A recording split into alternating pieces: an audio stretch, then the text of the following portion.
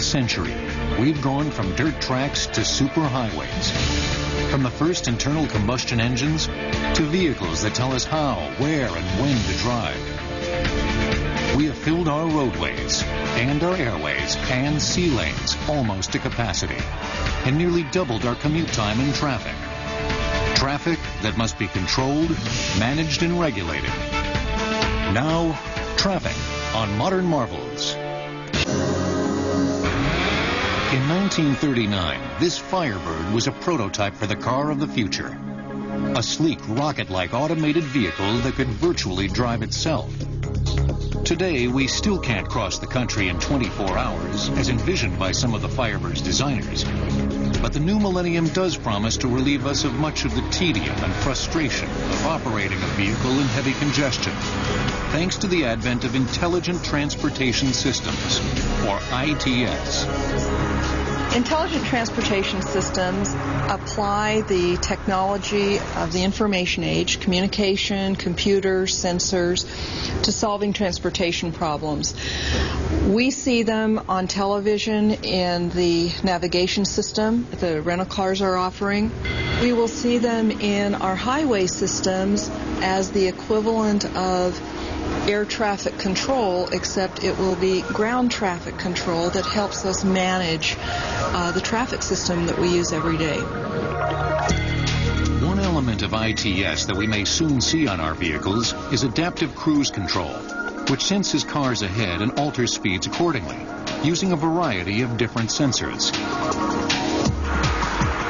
Cars will communicate with each other, thereby avoiding collisions and eliminating faulty human judgment. Driving with ITS will be faster and safer, allowing us to reduce congestion and better manage our existing roadways. Traffic management is a relatively recent concept, less than 100 years old. But our need to transport ourselves and our goods goes back to prehistoric times, when foot traffic simply followed the narrow tracks made by animals. But these old paths proved inadequate once we domesticated animals and began using them for dragging and hauling. The development of the wheel in 5000 BC meant that stronger manufactured roads were needed, so roads made of stone started appearing in the Middle East as early as 4000 BC. Trade was the major factor in the evolution of roads. The Etruscans began developing the amber roads, an extensive network of trade routes in Europe as early as 1900 BC. And trade also prompted the development of the famous Silk Road, a collection of caravan routes that eventually became an active trade route between China and the Mediterranean. War was as much a stimulus for road building and transport as trade. The Persian Royal Road, built by King Darius I in 500 BC, was the first example of a road constructed primarily for military or administrative reasons. In an early attempt at traffic control and efficiency, Darius ordered that his road should bypass many significant towns to reduce travel time and to avoid the main population centers where resistance to his troop movements would be the strongest. Conquest also prompted the remarkable road-building achievements of the Romans, who created a road system that served Europe, Asia Minor, and Northern Africa until the coming of the train 2 millennia later.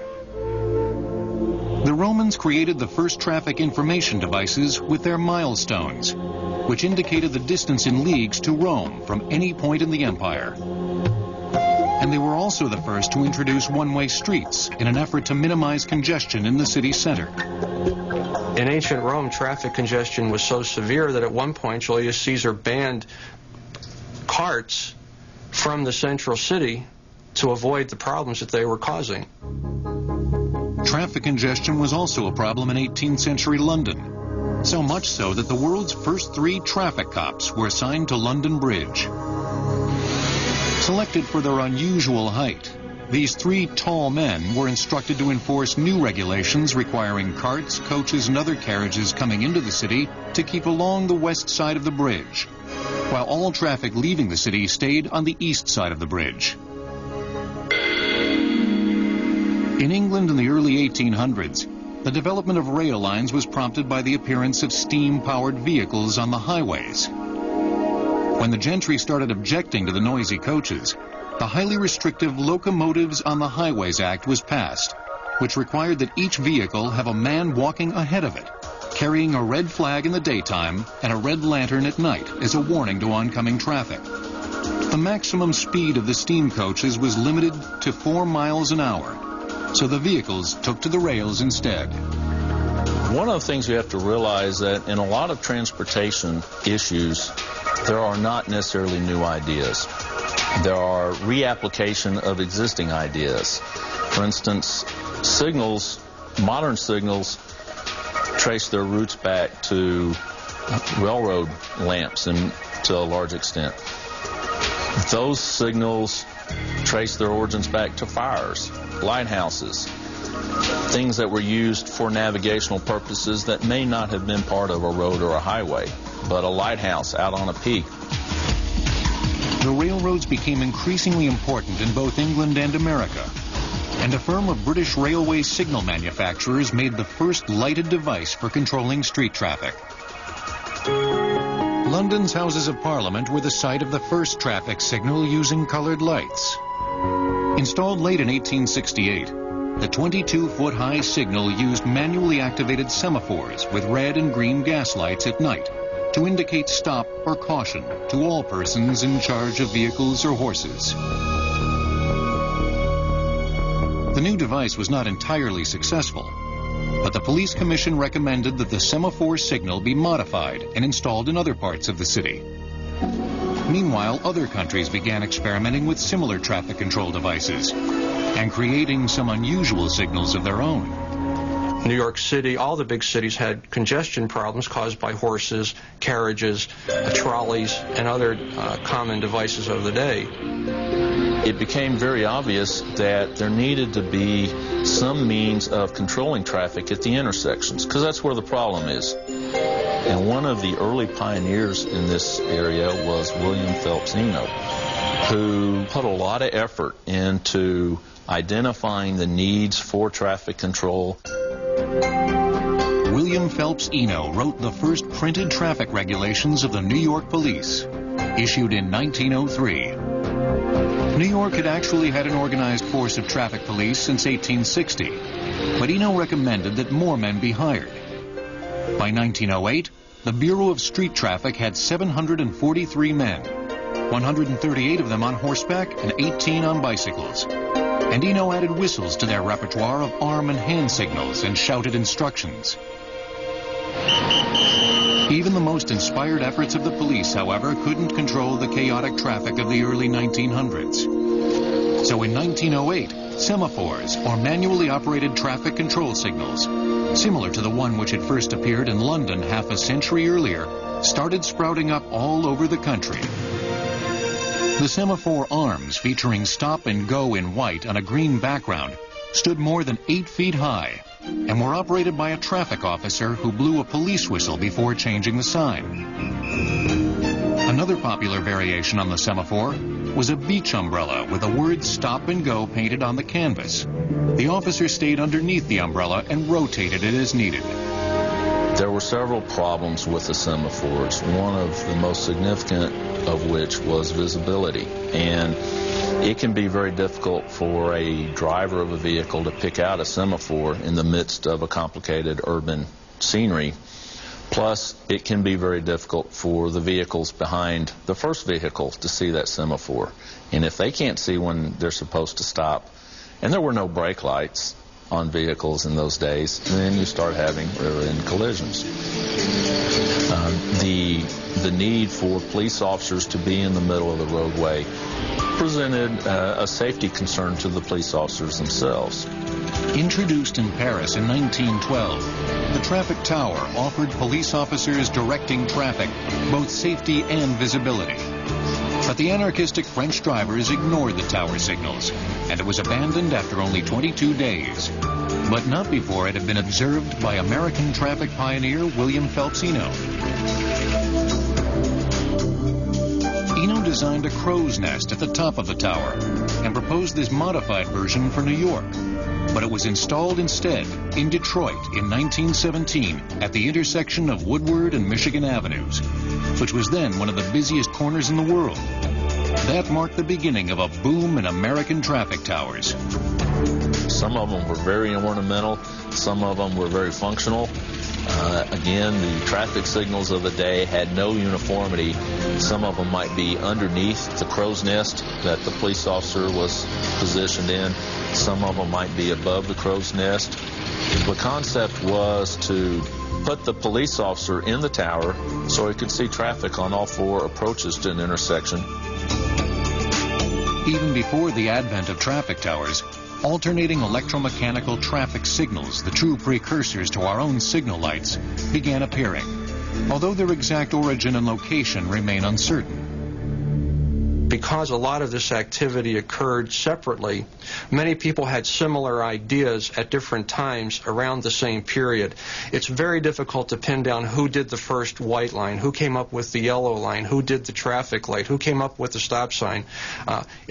Although there's many claimants, it's very difficult to say which was truly the first. In the United States, the number of automobiles began increasing dramatically after the turn of the century. From about 8,000 vehicles in 1900 to more than 8 million in 1915. This meant that new roads would have to be designed and built, and that traffic would have to be controlled.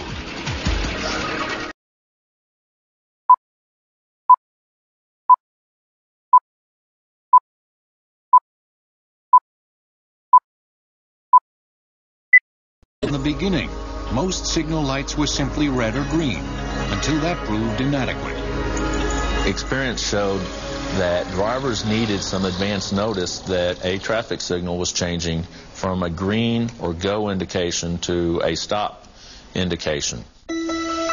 Before deciding on the amber caution light we have today, traffic engineers experimented with several other ways of alerting drivers to a signal change, including bells and whistles. There are traffic signals that have countdown lights in the face of the signal. They have a big red ball and a big green ball and a series of smaller red balls and green balls in between the two big ones. The number of smaller lights would decrease. At the same time, state and federal officials also had to decide on uniformity in signals and signage, which differed tremendously from city to city. Finally, in 1930, the National Conference on Street and Highway Safety produced the Manual on Street Traffic Signs, Signals, and Markings. Gradually, they settled on a set of signs that had certain characteristics. Shape was very important because in that era, there were many drivers who were not literate and would not be able to read the message on the sign. Therefore, a distinctive shape was chosen for each type of sign. And they decided that round would be the greatest danger, round having an infinite number of sides. And they decided that that would apply to railroad crossings. The next shape they decided would be an 8-sided shape. And that would be used at intersections to indicate the need for a stop. And then they used a 4-sided sign to provide a warning.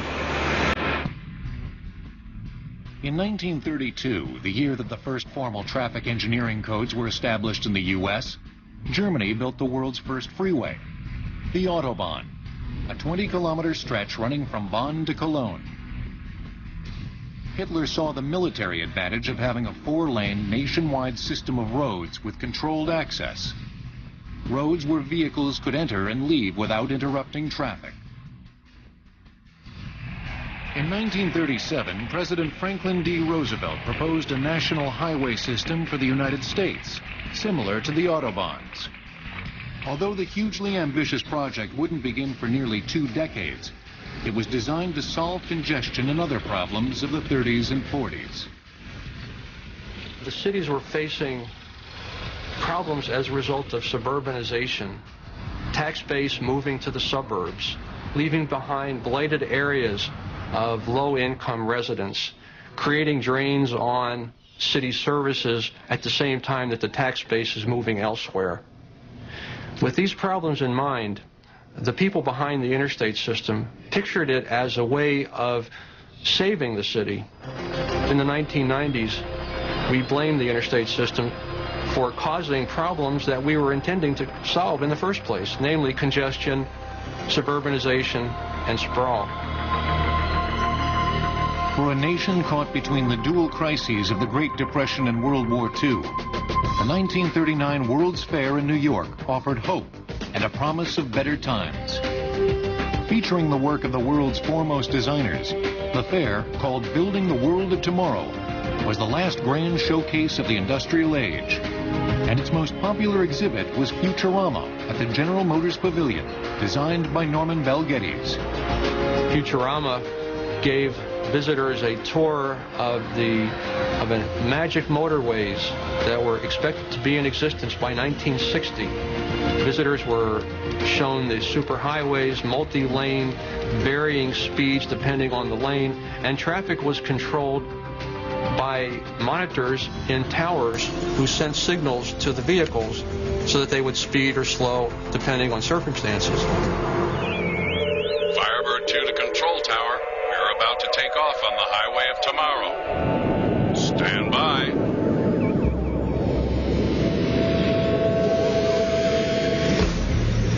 Despite the optimism of Futurama, the highway of tomorrow had to wait for World War II.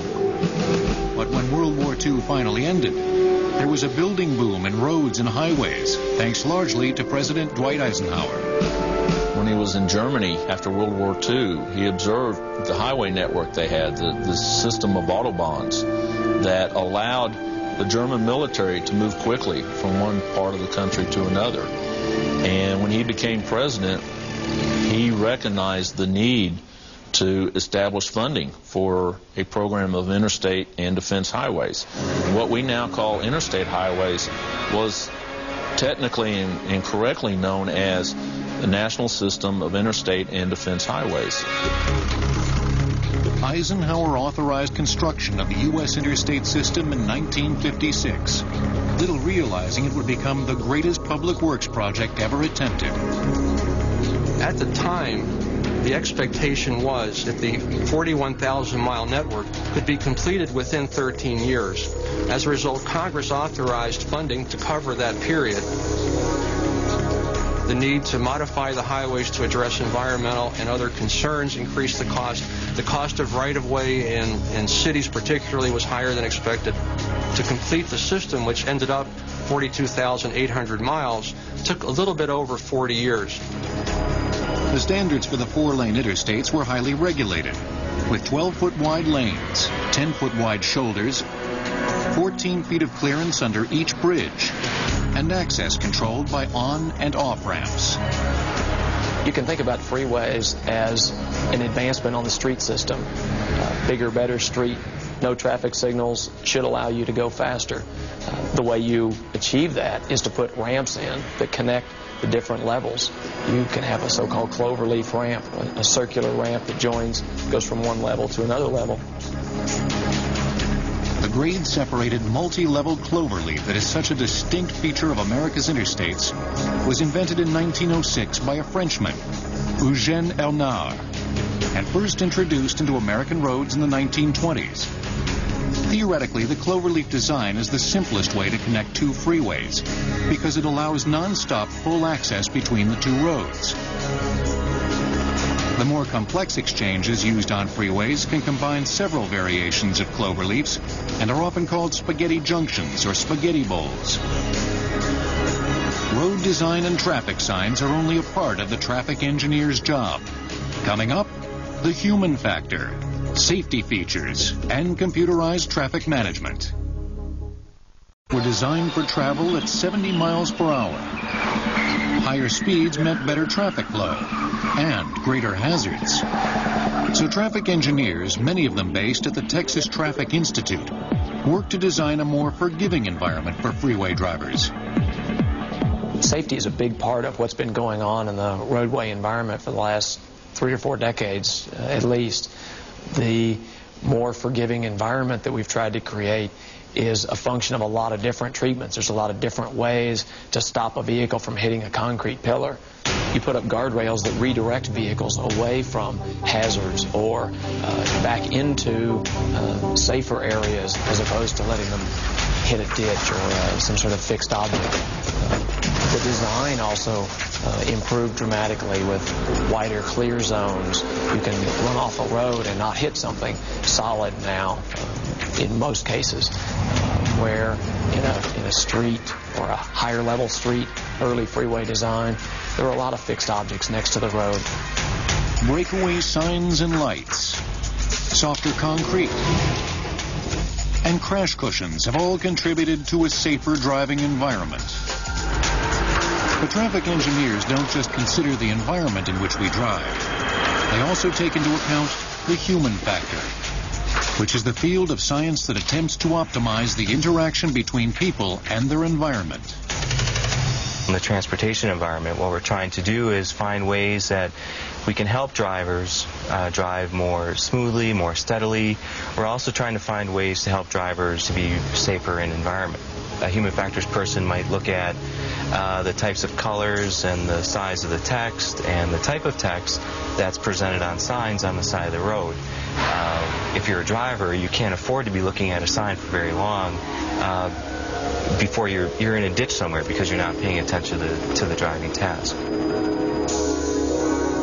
Much of the human factors research is conducted in TTI's state-of-the-art driving simulator, which allows scientists to learn how people's perceptions can influence their driving. I've put a series of cars on the side of the road. As I'm driving down the road, I become accustomed to the rate that those cars are going past my vision. We'll see shortly here, it'll be like blink, blink, blink, blink. As I continue at the same speed, the distance between the cars will decrease, and that gives me a sense that I am starting to travel a little bit faster. As we see here, it's blink, another car blink, another car blink, and the distance starts to decrease between the cars. And in turn, I feel like I'm starting to go a little bit faster. In turn, if I'm expected to maintain a particular speed limit and I think I'm going faster, my response is to begin to slow down.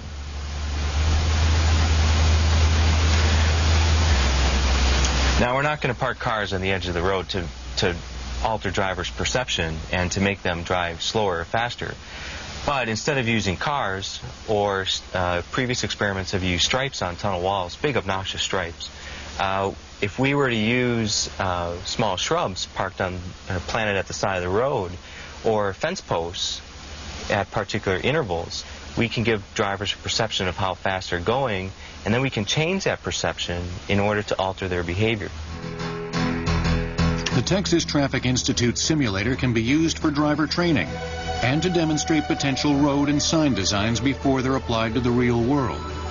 This is particularly useful when it comes to geometric standards or the curves and grades that are used in a road. One of the things the engineers did in the early days of the interstate is they needed to put in a road from point A to point B, and engineers being engineers, they drew a straight line, and that's where the road was, where the natural topography would allow them to put a road straight and true. They found out that the accident rates on those absolutely straight roadways were higher than they should have been. And part of the reason is drivers were bored to the point of falling asleep or being hypnotized, road hypnosis. The driver has to be challenged a little bit, and so a few curves here and there are good because they keep the driver paying attention to the driving task. The Texas Traffic Institute also has a fully functional traffic management center, similar to those in Houston, San Antonio, Dallas, and Washington, D.C. Los Angeles first opened its Traffic Operations Center in 1971 with the Alaska Project, a study that monitored a 42-mile loop of the busy LA freeway system. The purpose of the study was to test state-of-the-art techniques for improving freeway operations. The basis for the Alaska Project was loops in the pavement, roughly every 1/2 mile, that was a non-technical, a relay closed in the field when vehicles passed over the loops. That information was sent back to a central computer every 20 or 30 seconds to do the data analysis for any of the traffic management techniques that we employed during that project. In 1998, Caltrans, which is the California Department of Transportation, replaced the operations center with a sleek new traffic management center. Operated in collaboration with the California Highway Patrol, the TMC manages and regulates traffic flow on some 1,100 miles of freeway and highway in Los Angeles and Ventura counties. How we receive our information from the embedded loops and from the ramp meter system is that we have a network of fiber optic lines which brings in the information into our center. We have approximately 250 miles of fiber optic communication system that is already embedded out there in the pavement, which allows us to communicate with all our infrastructure out there. The infrastructure that we have, the loops and the ramp meters, are sending back in data every 30 seconds to the center. So over the course of time, we start to see a pattern, whether congestion is building, what is the cause of the congestion, where all of a sudden there is a lot of vehicles that are not moving. The function of the traffic management center is to give as well as to receive information. So in addition to the almost 200 closed-circuit television cameras positioned on the area's freeways and an AM low-band frequency highway advisory radio, Caltrans has more than 120 message signs to inform drivers of accidents or poor road conditions.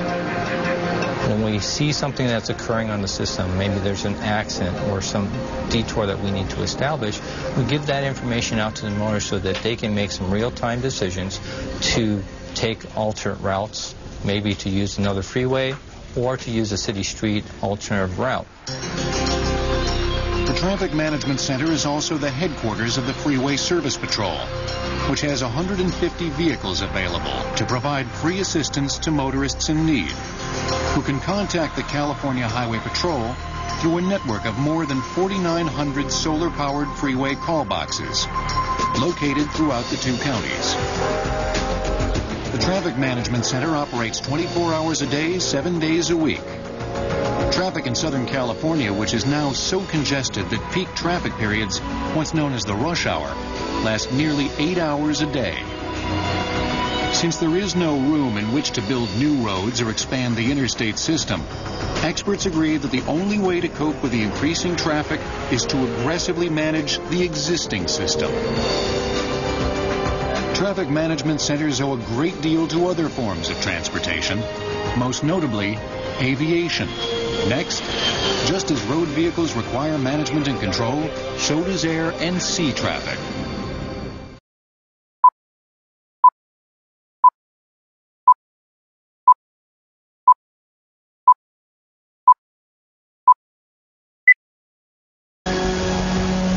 In the early days of aviation, there were no navigational aids, no traffic control, and no means of communicating between air and ground. Pilots flew only in daylight, in fairly clear weather, operating on a C and B scene basis. The aircraft of the 1930s were reasonably slow, so pilots could readily see and avoid other aircraft. An organized system of air traffic control wasn't necessary because the only real congestion occurred in the vicinity of local airports. These airports bore little resemblance to the airports of today.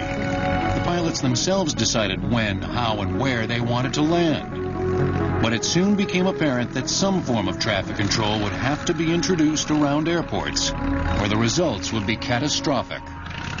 The first means of air traffic control occurred in 1931 in St. Louis, Missouri. And there was a controller, the very first controller. His name was Archie League, and he actually cleared aircraft to take off and land using semi-force legs. And that's the very first genesis of air traffic control. There was no way to give separate instructions to two planes landing simultaneously, so the semaphores were soon replaced by light guns, which allowed the controller to direct a narrow beam of high-intensity colored light to a specific aircraft. The light guns also meant that controllers could come in from the weather and operate instead from a glassed-in room on top of a hangar, the predecessor to today's sophisticated control towers. As we've progressed, certainly the first high-tech piece of equipment that was developed was the communication capability between the aircraft and the air traffic controller, or the radio operator in the early stages. By 1935, many pilots were flying under instrument flight rules instead of visual flight rules. So there was a critical need to establish separation of aircraft flying between airports. At the government's request, 4 of the major airlines established a number of en route air traffic control units, the first of which was located in Newark, New Jersey. A year later, management of these stations was taken over by the Department of Commerce. The tracking operations were definitely low-tech.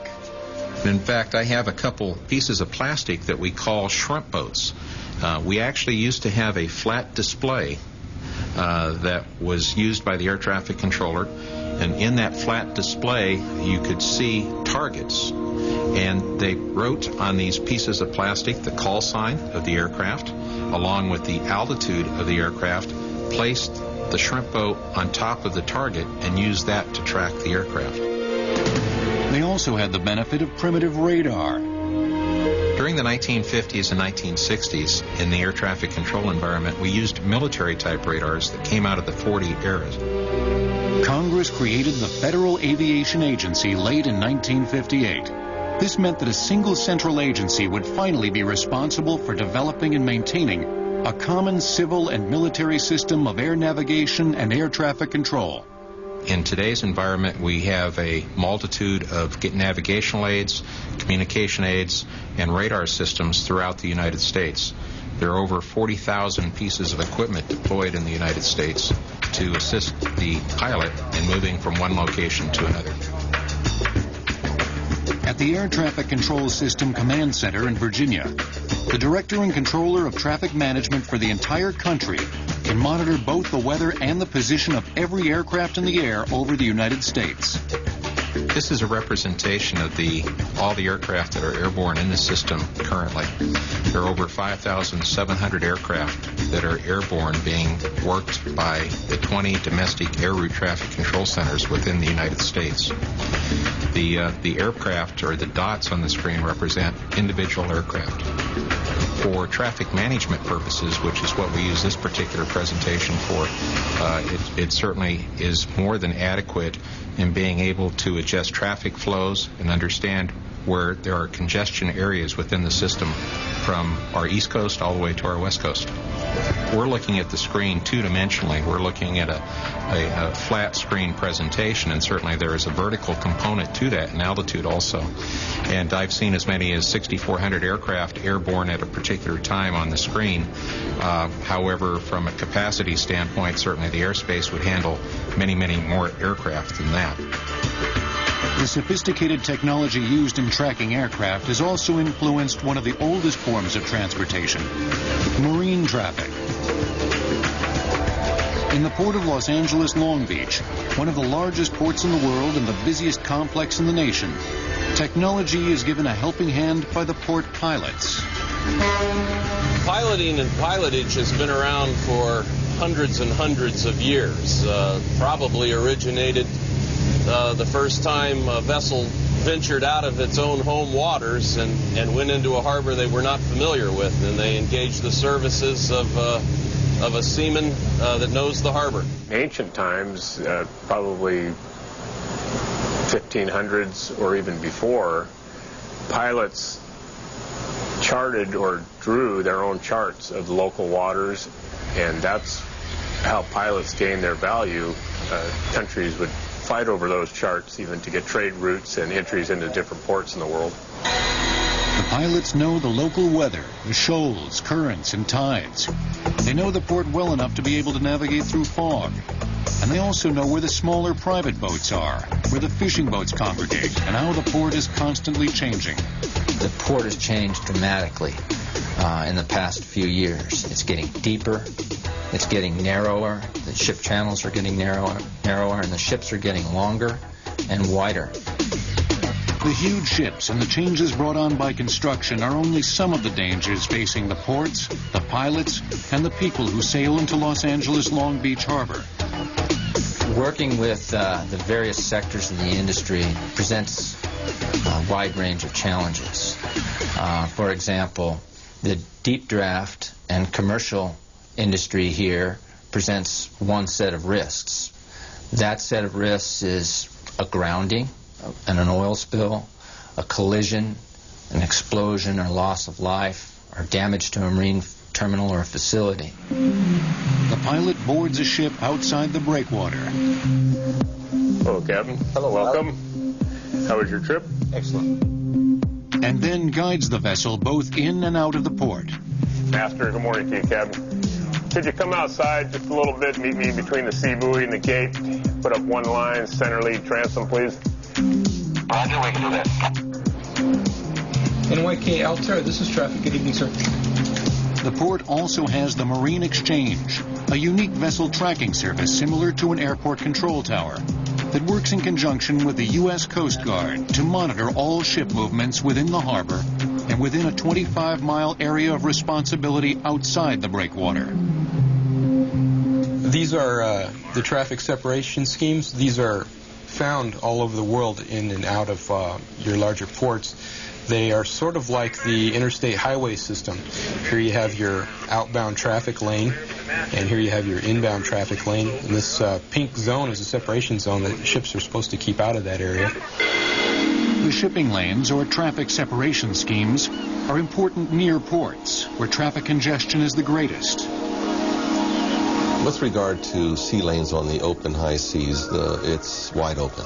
There are no designations other than weather. Normally when you go on Trans-Pacific, you don't have all that much traffic. When you start getting closer to the ports, that's when you start getting that traffic, much like on the highway systems. Los Angeles Long Beach is the world's third largest container port in terms of volume. KB260, APL Korea. APL Korea, KB260. All the containers that have come into Los Angeles also have to go out. So the harbor complex is a hive of traffic activity. Rail and surface traffic as well as maritime. When the ship does come into port, it is a constant cycle of discharging and loading at the same time. Depending upon the commodity and depending upon the mode of transportation, some of it can be moved as quickly as 3 hours after it is discharged. Our on-dock rail environment, our goal is that once it is discharged from the vessel, within 8 hours it'll be reloaded and departing from this terminal for cities across North America. The goods that have arrived in the port on container ships are moved out on trucks and trains, thereby becoming a large part of our surface transportation and traffic systems. Next, the future of surface traffic. Although engineers try to estimate future capacity when they build roads, there was no way of knowing what sort of traffic volume the interstate highway system would have to handle. Many of the roads that are out there were originally designed for traffic volumes that were projected to be 20 or 25 years in the future. They reached those traffic volumes in 10 years, and that was 30 years ago. So we need to be inventive in how we move more vehicles and move more people and more goods through our surface transportation system. One method of increasing volume on that system has been the high occupancy vehicle lanes, or HOVs. Although they have proven remarkably effective, they were met with a certain amount of resistance in many parts of the country. There's a perception that the HOV lanes aren't being used. Sometimes they're operating right where the HOV lanes are the most effective, which means they're still in free flow, and you're getting that tremendous time savings, but you're getting enough use that you're carrying double what the lane next to it is carrying.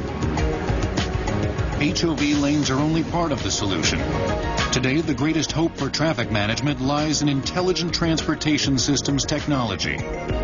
One of the most comprehensive tests of ITS was conducted in 1997 on Interstate 15 near San Diego, California, where the carpool lane was used to test smart cars. fully automated vehicles controlled by computers sense vehicles or obstacles ahead and alter speed accordingly. Vehicle-to-vehicle communication is also an important element of ITS.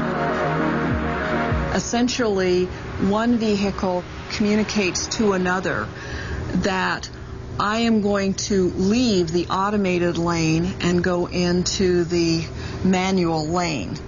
Well, the platoon of cars has to open up from its very tight configuration to allow that car to get out and then close up.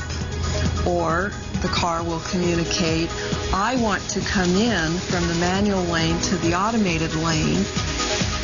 You are putting sensors on the front of the car to see what is ahead of it and to warn the driver that something is in front. The next stage of that is to actually have the automobile react, because the machine reaction, this is hard for people to believe, but the machine reaction is much, much faster than a human reaction. And so we're looking at then being able to take better advantage of those few seconds of time to prevent the accident. Intelligent transportation systems present yet another challenge for scientists studying human factors. Before more advanced technologies are put into cars, we need to ask some serious questions about how are people going to react and how are people going to perceive the advent of technology in vehicles and on roadways. People are going to be scared. They're going to, what happens when this car takes control away from me and it's controlling where I'm driving? Is it going to be as easy as my just picking up the newspaper and I punch a button and it starts to drive around the world and drives me off to work and to the grocery store? Japan and Europe have already introduced many ITS elements into their cars, including in-vehicle navigation systems combined with personalized traffic information. It is no longer telling you the most direct route simply based on a flat map. It is intelligent. Today, the best route may be around the Beltway. Tomorrow, it may be taking the other side of the Beltway or an arterial. Depending on the incidents, what's happening with construction, how the signals are being timed for events during the day, all of that can come in from the traffic management center to the vehicle, overlaid on the map, and you have just told your navigation unit, I want to go from here to there. Onboard navigation systems and other elements of ITS are concepts that date back to the Futurama exhibit of 1939. Long before the United States experienced the great construction boom that produced the interstate highway system. Although we may never again embark on that grand public works project, we must continue to maintain our roads and retrofit them for ITS, a substantial challenge for the traffic engineers of tomorrow. But experts believe that we will be able to meet that challenge, particularly if we look to the aviation industry for inspiration. It's getting the same capability that we have with a radar system, that we have with the air traffic controller being able to communicate with the pilot, providing the driver with the same amount of information that the manager of the highway system has, so that that person can make the most intelligent decision on which route I ought to take, what time I ought to travel, and what my expected travel time would be. A transcontinental surface trip in 24 hours? Not yet. Maybe never. But the traffic of the 21st century does promise to be safer and more efficient than the futurists of the 20th century could ever have imagined. Tonight on Modern Marvels Wednesday, this ultimate war machine was based on innovative American engineering. But this hell on wheels led the Russian army to victory. The T-34 on Modern Marvels. Tonight at 10 on the History Channel.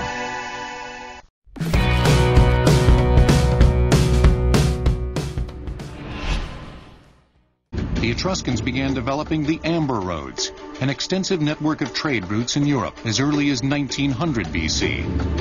And trade also prompted the development of the famous Silk Road, a collection of caravan routes that eventually became an active trade route between China and the Mediterranean. War was as much a stimulus for road building and transport as trade. The Persian Royal Road, built by King Darius I in 500 BC, was the first example of a road constructed primarily for military or administrative reasons. In an early attempt at traffic control and efficiency, Darius ordered that his road should bypass many significant towns to reduce travel time and to avoid the main population centers where resistance to his troop movements would be the strongest. Conquest also prompted the remarkable road-building achievements of the Romans, who created a road system that served Europe, Asia Minor, and Northern Africa until the coming of the train 2 millennia later. The Romans created the first traffic information devices with their milestones, which indicated the distance in leagues to Rome from any point in the empire. And they were also the first to introduce one-way streets in an effort to minimize congestion in the city center. In ancient Rome, traffic congestion was suffering.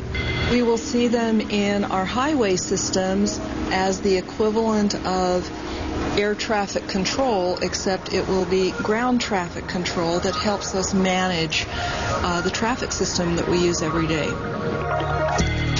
One element of ITS that we may soon see on our vehicles is adaptive cruise control, which senses cars ahead and alters speeds accordingly, using a variety of different sensors.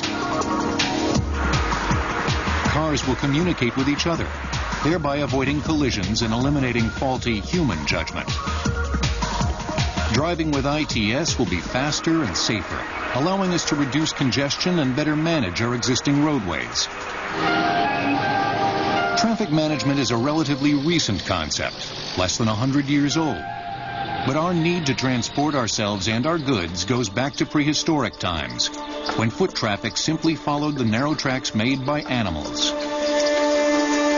But these old paths proved inadequate once we domesticated animals and began using them for dragging and hauling. The development of the wheel in 5000 BC meant that stronger manufactured roads were needed, so roads made of stone started appearing in the Middle East as early as 4000 BC. Trade was the major factor in the evolution of roads. Modern signals trace their roots back to railroad lamps and to a large extent. Those signals trace their origins back to fires, lighthouses, things that were used for navigational purposes that may not have been part of a road or a highway, but a lighthouse out on a peak. The railroads became increasingly important in both England and America, and a firm of British railway signal manufacturers made the first lighted device for controlling street traffic. London's Houses of Parliament were the site of the first traffic signal using colored lights. Installed late in 1868, the 22-foot-high signal used manually activated semaphores with red and green gas lights at night to indicate stop or caution to all persons in charge of vehicles or horses. The new device was not entirely successful, but the police commission recommended that the semaphore signal be modified and installed in other parts of the city.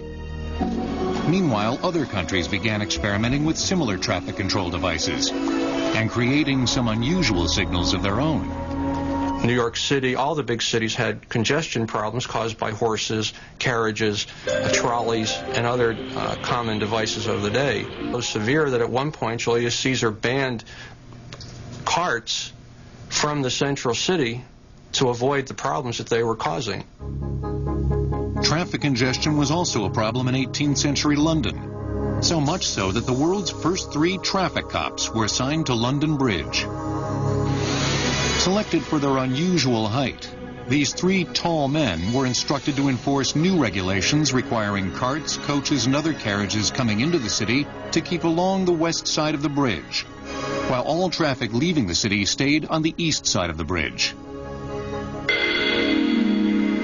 In England in the early 1800s, The development of rail lines was prompted by the appearance of steam-powered vehicles on the highways. When the gentry started objecting to the noisy coaches, the highly restrictive Locomotives on the Highways Act was passed, which required that each vehicle have a man walking ahead of it, carrying a red flag in the daytime and a red lantern at night as a warning to oncoming traffic. The maximum speed of the steam coaches was limited to 4 miles an hour, so the vehicles took to the rails instead.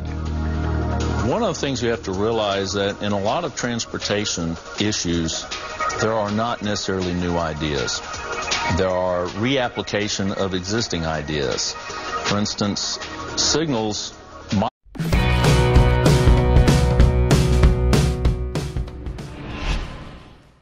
In little more than a century, we've gone from dirt tracks to superhighways.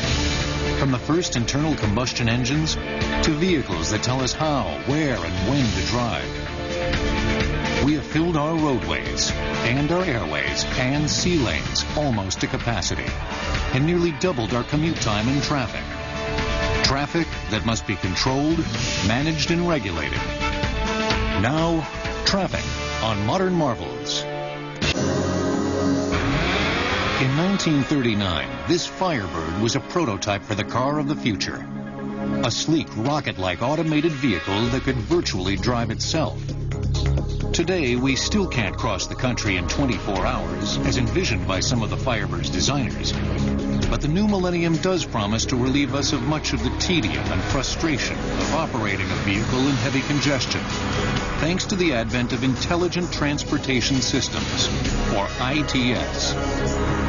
Intelligent transportation systems apply the technology of the information age, communication, computers, sensors, to solving transportation problems.